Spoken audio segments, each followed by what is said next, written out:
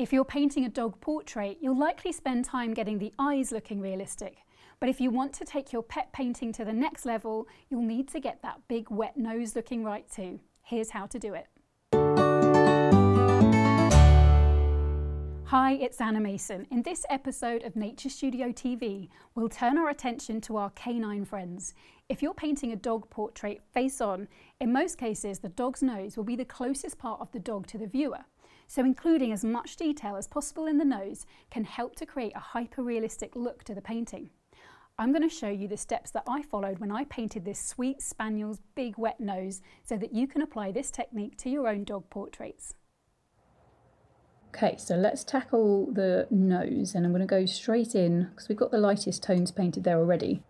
I'm going to go straight in with a thick black mix of Payne's Grey and Burnt Sienna, and I'm going to go straight into these really dark nostrils.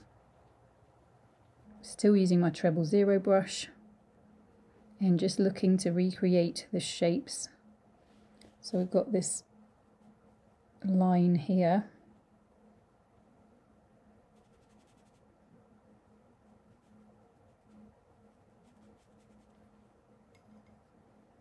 And then there's going to be little light flecks of highlight.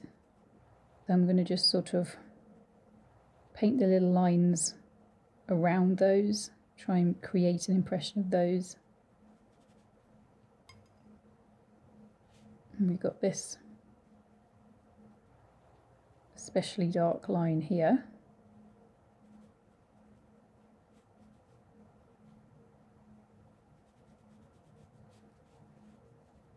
And then looking at the darkest bits of this nostril, it's really, now I just want to check what's going on with my drawing here. I think that's the line, I hope so.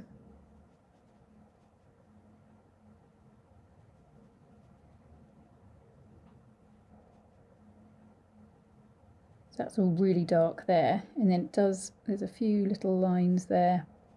And then it seems to get a little bit lighter, so I'm just going to water down a bit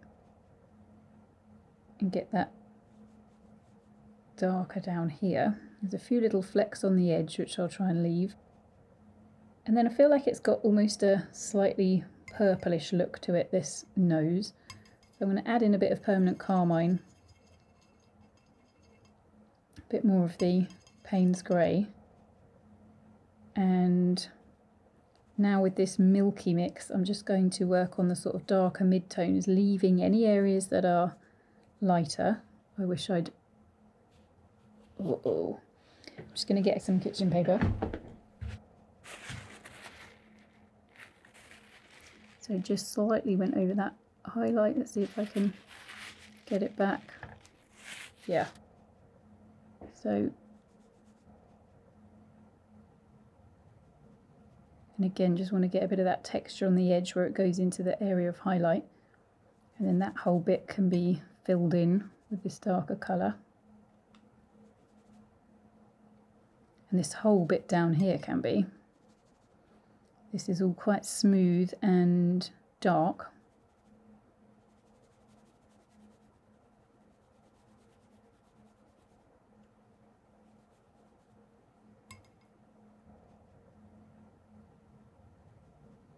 And down here too, just holding off of any gaps, any areas I think are lighter, and just leaving those as gaps.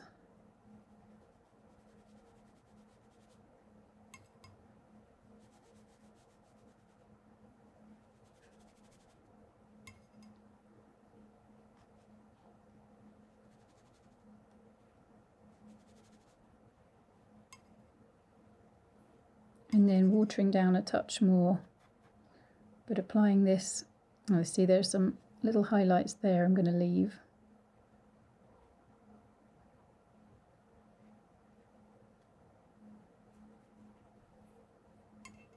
Just watering this down, and then just, yeah, leaving a few of these little, as I come into this bit here, there's more of the little highlights where it's shiny. So here I'm just going to start to use the tip of the brush with this milky mix to start to create some of these little shapes, little kind of almost little hexagons. Just try and get the size of them about right. going to have to go over them because I haven't done those dark enough, I don't think. And then it gets more solid, there's less highlight as you come down here.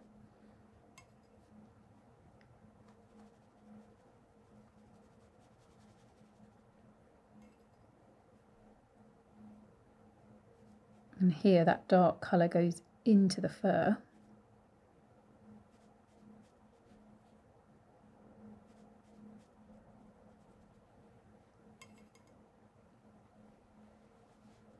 Just already adding another layer there, but just trying to leave some gaps to create those highlights.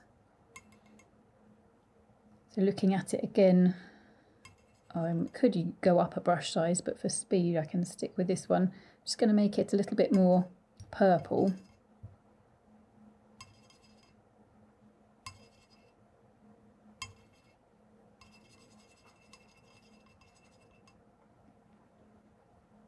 And then I see less in the way of highlights over here. Just going to water that down.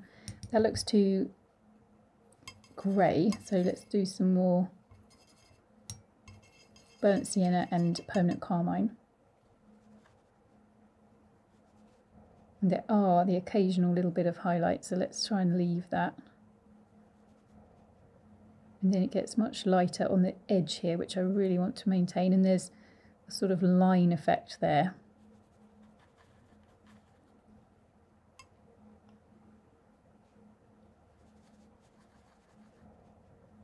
So all of this is darker. We've got the pattern there, but I want it to be kind of darker, and then I'll put the pattern on top.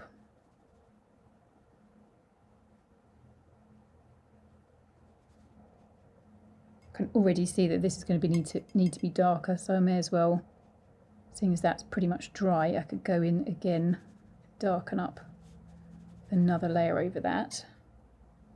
This is really fun, getting this nose looking right. So then going back to this, but popping in the patterns.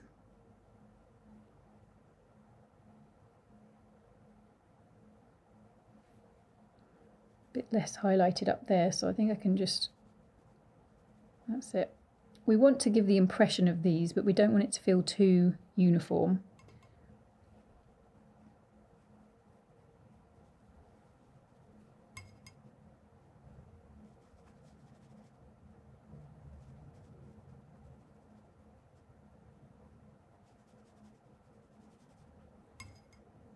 You can use this colour to darken up around the nose as well. Some little lines.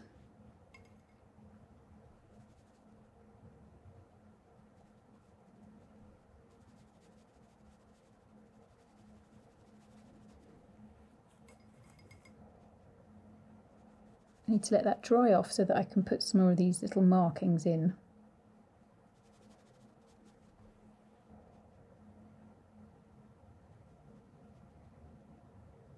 So I'm just going to get a bit of, I need it to be drier basically, so a little bit thicker as well, but I don't want it too dark. It's more a case that, yeah, I almost just want it a little bit drier so that I can make these patterns some more, because they will darken it up overall.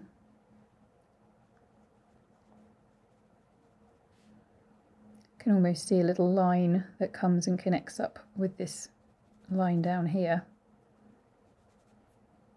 And I can definitely see now it's dried that this is going to need to be darker still. Let's keep adding in the little shapes.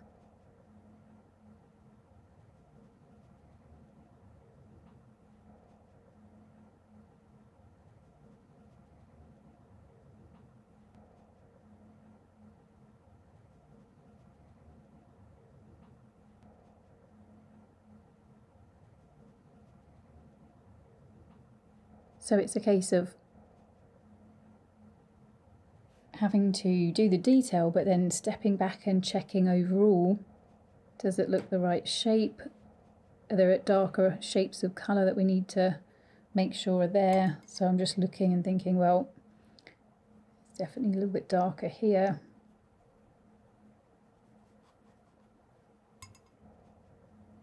This is going to be darker up here. May as well get a bit of that in now.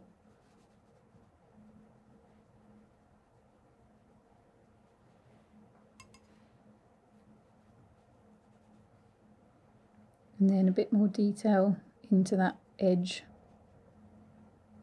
And then just darkening up again. So this is definitely the sort of more highlighted patch where the light's more intense.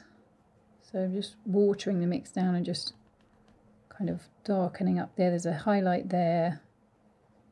And then looking at these highlights, I've left sort of too much. So I'm just going to darken up. But this is a really dark area actually, so I want to go back to a very thick mix. Kind of black mix. And darken up the nostril, just checking the nostril shape as well. Is it big enough? So we're doing our adjustments now. And probably getting that dark enough is then going to need me to darken up the mid-tones, etc.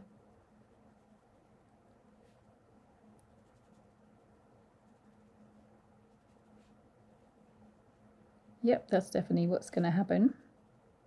And like we did with the eye, I'm just going to sort of paint around here because this is going to make the nose feel a bit bigger to darken up underneath.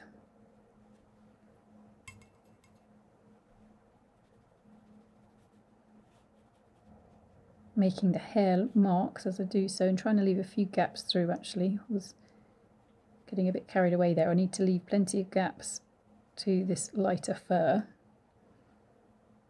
So I'm going to do some extra darkening up to bring the mid-tones in balance with a milky mix. And with this I'm going to add a bit more detail here to give it some texture.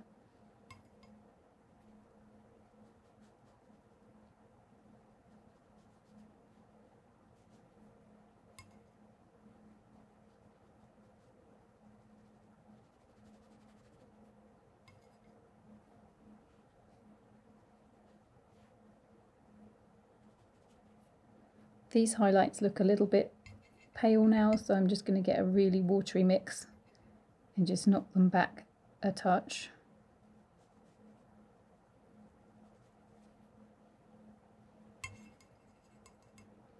I'm happy with the texture, but is it enough? I feel like the lines are should be a little bit darker in here, so it's a bit of a nuisance having to go over them because they're fiddly, but better to reframe that. And it's actually, when you focus on the process, it's quite fun. So it doesn't matter that we didn't get it. You can't get the tones right straight away. I just don't think you can. So this means we can just keep adjusting, and I think it's getting that realistic look to it now, which is fun to see. Bit of extra darker detail here.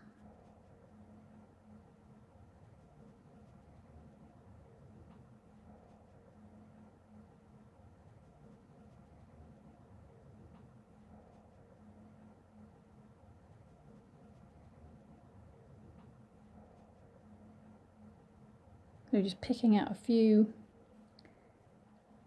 darker lines again, because every time it dries off, it dries a shade lighter. So I'm just going to do it again, but I just think working in this gradual way is really the best way to do it.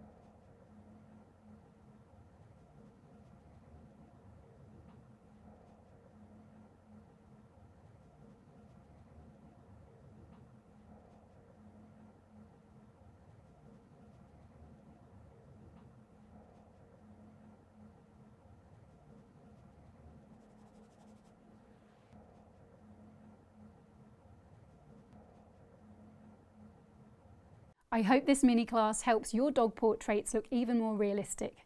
A full-length video class of the full Spaniel portrait is available now with Nature Studio membership, where members have been achieving superb results. If you've enjoyed this mini class, please subscribe to Nature Studio TV, then pop over to naturestudio.com where you can sign up for free classes and find loads of resources to help you capture the beauty of your furry friends on paper. Thanks so much for watching, and I'll see you soon.